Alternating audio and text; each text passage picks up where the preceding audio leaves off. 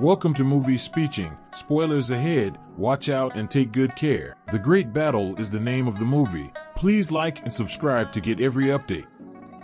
The story of the Tang Dynasty's siege of Ansi Fortress in 645 AD. The film begins with Emperor Taizong, the Emperor of China, invading the Goguryeo Kingdom of Korea. He was known as the God of War because of his ambitious determination to conquer the entire country. Goguryeo's General Yun sent 150,000 troops to confront Taizong's army at Mount Jupil. While Emperor Taizong watched the battle from afar and was confident in the strength of his army, Yun's army was determined to hold out despite its numerical inferiority. It turns out another hidden Chinese army is attacking behind the Yun army's lines, forcing them to retreat. One of the men, Samul, mourned his brother's death and decided to carry his body on his back until General Yun told him to leave his brother. Out of 150,000 people, fewer than 10,000 survived. Meanwhile, Emperor Taizong and his generals discussed plans for the next step. A captured Korean woman, a sacred medium with the ability to predict the future, has forbidden the Chinese people from touching the ancient Goguryeo bow that belonged to the sacred King Jamong, believing it to be a sacred relic. Sacred.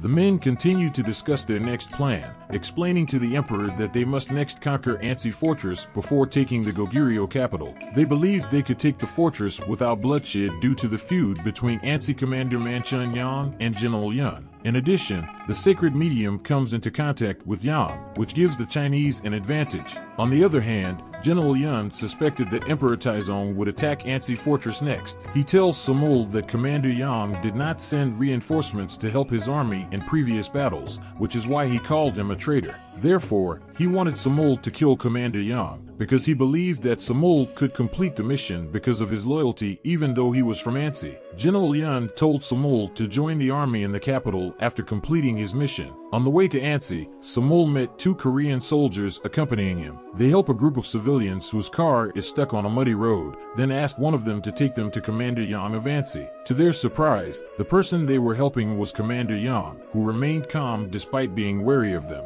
Yang's men examined the soldiers' horses and deduced that they were Taizong's spies, then promptly killed them. However, Samul tries to explain that he is from Ansi, the last of the Yulbul clan. He claimed to be on the run from the Chinese army and decided to stand with the Ansi people. Yang decides not to kill him but to tie him up and then interrogate him inside the fortress. They then settled in Ansi, a bustling town hidden behind the fortress. A fight broke out in the market between Walbo and Pong, two trusted men of Yang. Yang resolves the fight by telling the men to mind their own business. Walbo, who was skilled in using an axe, had to continue the work of repairing the fortress wall with his men. Returning home, Yang tells Samul that he knows Yun called him a traitor and questions Samul's motives for serving him in Ansi. He then introduces Samul to his second-in-command, Chu, as well as Walbo and Pong. He then appointed Samul as his standard bearer, always by his side to indicate his position in battle. That evening, Samul followed him to visit the home of a newborn baby named after him. Samul realized how much Commander Yang was loved by the people of Ansi.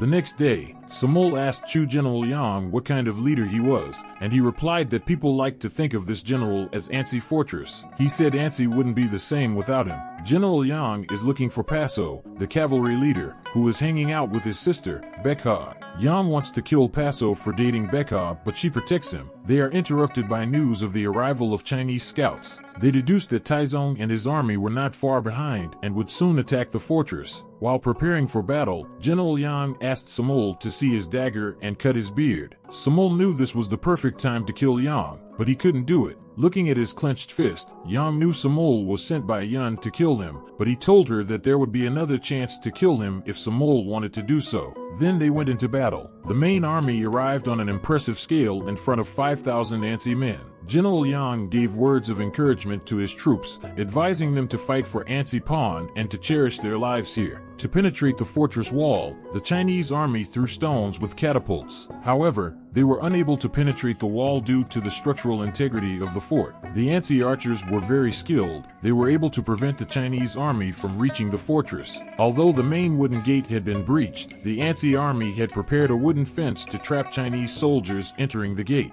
Then, they formed a close formation to push the troops out of the fortress. Emperor Taizong ordered a retreat. Returning home, Commander Yang shows Samul his scars from fighting Tang forces and Yun spies, telling Samul that there is no point in killing him as Yun will only send another spy. Antsy people gathered outside to celebrate today's victory. Samul pointed the knife at Yang and asked him why he disobeyed General Yun. He tells her that she must protect the fortress and not to obey General Yun. He did not send his men to help reinforce General Yun's army because that would have left the fortress defenseless. That evening, Taizong's troops returned to attack the fortress, now equipped with siege towers and arcs of fire. Yang ordered his men to prepare oil bags and burn the siege towers by hitting them himself. He was stabbed by a spear and was almost killed, but Samul protected him. After 4 days, he woke up, clearing the entire city. Chu and the others, who were skeptical of Samul's loyalty, still respect him even though he saved Yang. Although the city was glad to have survived another attack, Emperor Taizong allowed the Holy Medium to predict Antsy's future. Based on this prophecy, the Chinese army built a mound higher than the fortress so that it could be attacked from the same level. The sacred vehicle was then sent to Antsy to deliver the ancient bow and carry the message of surrender. Upon receiving the message, Samul offered to request reinforcements from the capital, but the men doubted that reinforcements would arrive. Paso suggested that they attack Emperor Taizong directly while the mound was still under construction, as the army was not too concerned about security. Although Bekov vehemently opposes this idea, no one can deny that this is the only way to try. Paso and his men went to Emperor Taizong's encampment, but the ambush was discovered and they were trapped. Paso tried to get back to the commander before breathing his last breath. They learned that the Holy Bronze had warned Emperor Taizong about the ambush.